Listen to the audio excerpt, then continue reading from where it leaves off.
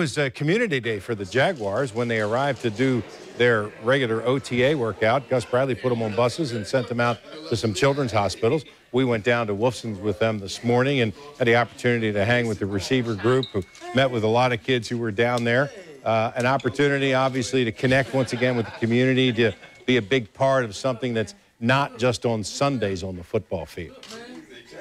I think that's something that Coach Bradley, was really adamant about, coming to the Jaguars. So for us, being such a young team, we try to embrace that as well and do as much in the community as possible. It's really a connection, just being a part, just showing up and just getting with people on a different level than just outside of football, just a personal connection.